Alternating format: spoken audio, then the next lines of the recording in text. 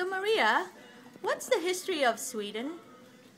So the history of Sweden is we were never in the war, in the Second War time, which means that basically I think in our culture we have something about being neutral or not speaking our truth or being silent, not speak up. Yeah. And I think that exists everywhere in our society. I see it in like organizations. People don't want to speak their truth. People are closing themselves down. They are afraid of speaking up. Mm. And it's something about not taking responsibility for what you want or what you wish. Not at work, maybe not even in life. Yeah.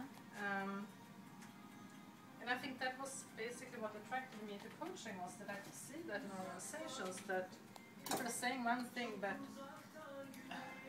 in real life they are acting, behaving in a different way.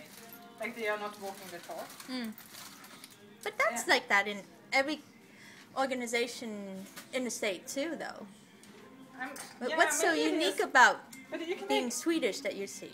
Yeah, but you can take an example of my background as a researcher in refugee policy. I think what I learned from that was that, okay, we didn't say yes or no to refugees. We were saying maybe, right? So people had to wait very long for a residence permit because they were getting a no.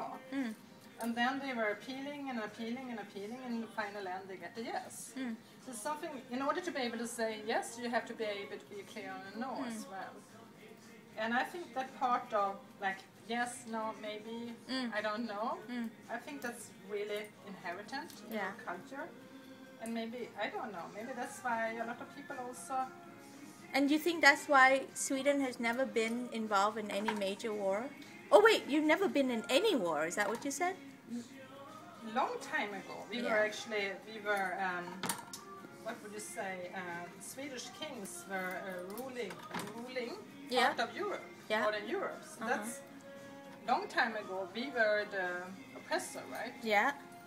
So, but in the modern time, we haven't been in war. Mm. What's that you're making anyway? Oh, this is a moose. Ooh. It's a moose. It's a baby moose. No, this is a moose. This is a steak. This is what's for dinner tomorrow. Tonight we taste. We're going to have a piece here of tasting, right? You betcha. I'm ready. Yeah. Okay, I'm ready. For tasting. You're ready for tasting, yeah. And I'm going to cut it. You mean I can't have a tiny little bit of tasting? We're going to eat it. Okay. We're going to sit down and eat it. I better stop harassing you before you cut your finger. Alright, this is Cooking in the Kitchen with Maria Appelqvist and the history of Sweden. All in one with May. More to come.